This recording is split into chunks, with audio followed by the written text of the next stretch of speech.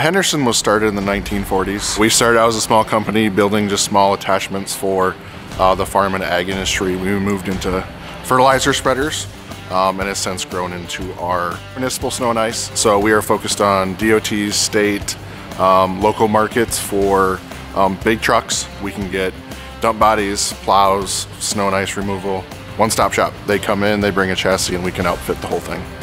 We employ roughly around 360 right now. We have 7 locations, about 100 welders. When snow's flying everywhere and we need to keep the roads clear and make sure, the fire trucks and the ambulance and the police can get where they need to go, our goal is to make sure that the product runs every single time.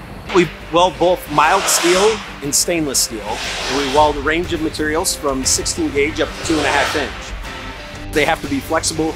They have to be able to accommodate, whatever material is thrown at them, whatever the material thickness is, whether they're going to be welding in a horizontal, a lap, a fillet, vertical up, overhead. They need a machine that can go and handle all those and quickly change over to that next, type of material.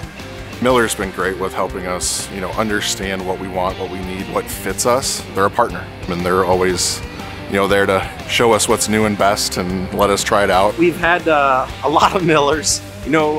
Some of our oldest ones were from 1960 and they're still in use. Now we've been buying the Deltaweld 350s, which we have roughly about 18 Deltaweld 350s. It's capable of doing everything that we need to do, and it provides us exactly what we want, and that's great because then that's all we really want to pay for. Welding is our core competency. In the manufacturing facility, you do fabrication, paint, and welding. But it's all metal. We get runs where we may do 100 of the same thing.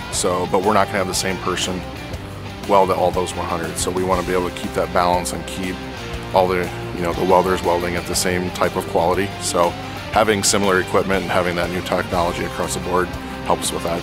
Some of the biggest things that we go and look for is a machine that can adapt to many different incoming power supplies, because some of our locations, they'll get a 208 3-phase, some are different. So that's where this Deltaweld 350 can adapt, and it makes it very easy to have one welder that can work at all of our locations. I just wish I had more of them out there. I wish I could replace every one of my units with it, because the amount of production gains that we go and get by having a welder that can just adapt and continue on versus having to stop, make an adjustment, things like that, it's imperative.